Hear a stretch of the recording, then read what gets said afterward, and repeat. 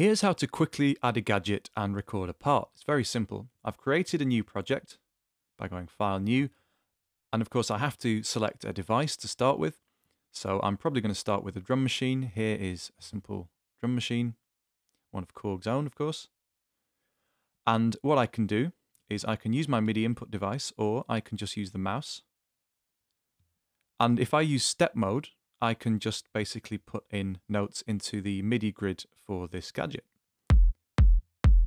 And if I click on any of these channels, I can trigger the sound associated with that channel. And you can see the sounds being triggered in the gadget itself.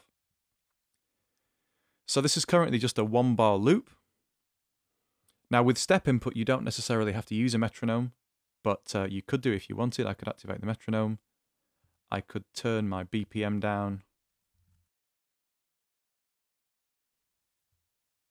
And when I play,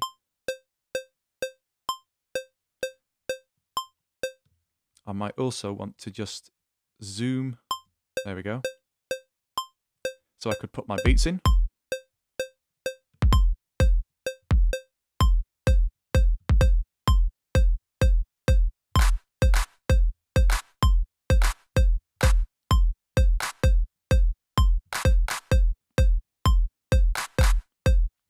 And you can see that all I have to do to put a beat in is to tap in the square where I want it to go, and I can tap it again to remove it.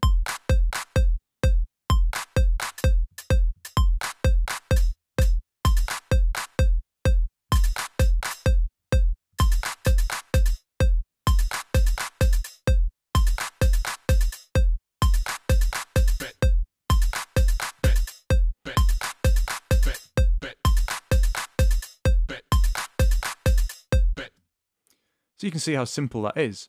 If I wanted to add a second one, I might want to add a bass line to that, let's say.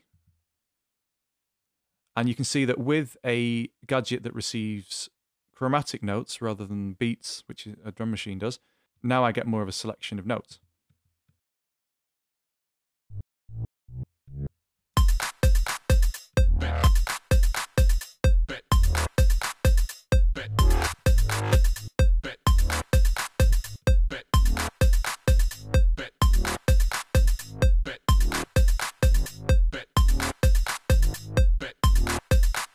And of course at this point I can turn the metronome off because I've already got my beat going.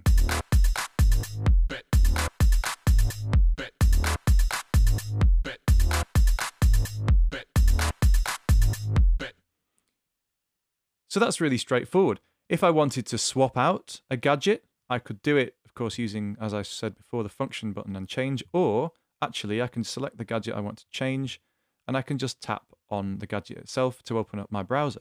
So I could change it to a different drum machine. The MIDI part will be maintained. Let's say this one.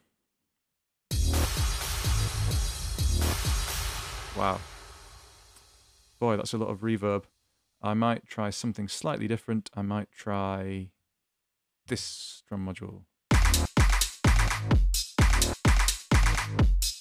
And you can see that different gadgets have different sets of sounds. So this one has actually got 16 pads, whereas the other one only had, I think it was 8. So I could then start to add more parts to this if I wanted to.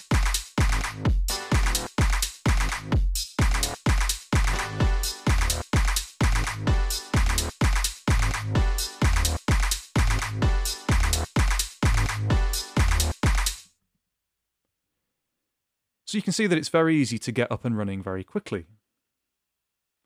Next, let's have a look at some of the gadgets and what they do.